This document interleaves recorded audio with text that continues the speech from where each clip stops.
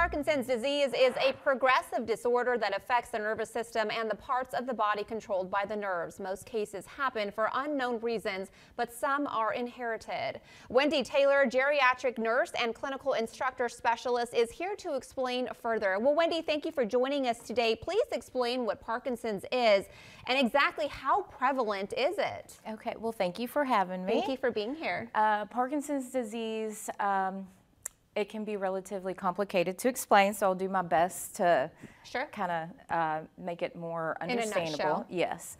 So basically what Parkinson's is it is a progressive neurological disease which affects the nerves, and these nerves can no longer communicate with dopamine, so dopamine starts to tumble off. And dopamine is key for movements. It's also key for autonomic responses such as arm swing, eye blinking, very much, causes tremor, dystonia, things like that. Would you say that the brain is almost deteriorating, Wendy?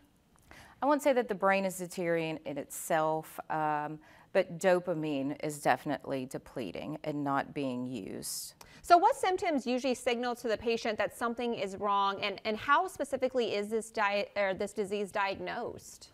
So typically, I like to look at Parkinson's and what happens with them as an iceberg, okay? At the very tip top of that iceberg, you have everything that everybody sees. Sure. That's typically what the caregivers or the wives or the husbands will say, hey honey, I see a tremor.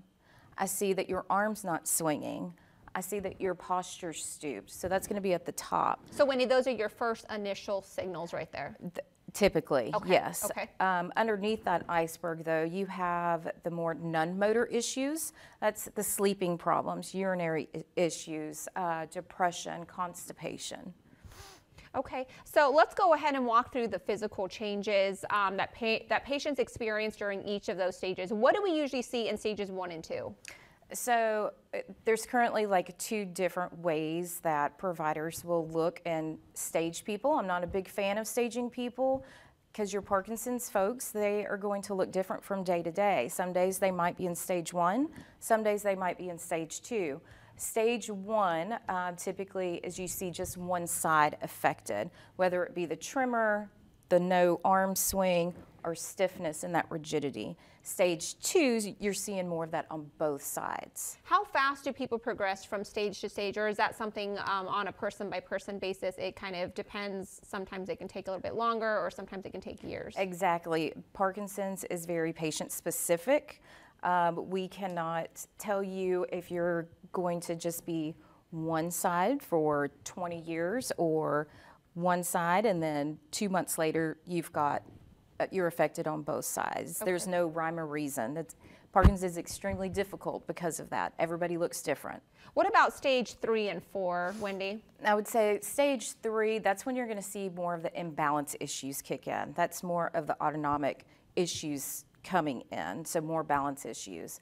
If they hit physical therapy extremely hard, which I encourage, then we can keep them there. We can keep them in that stage 3, maybe push them back to a stage 2, fingers crossed. Okay, so you're saying that sometimes you can actually go back a stage if you catch it early in time, or if you start working with somebody? I feel like you can't stop the progression.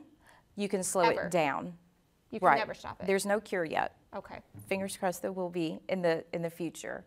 But stage 4, that's whenever they really do need those assistive devices, canes, walkers, sometimes even wheelchairs. Okay. Yeah. Well, thank you so much, Wendy, for being here today and for talking to us about those. Actually, I think we just missed the stage 5. What is this stage 5, and is that the end stage? Yes, so stage 5 is the end stage. That is when folks that are affected with Parkinson's, they need help basically with everything.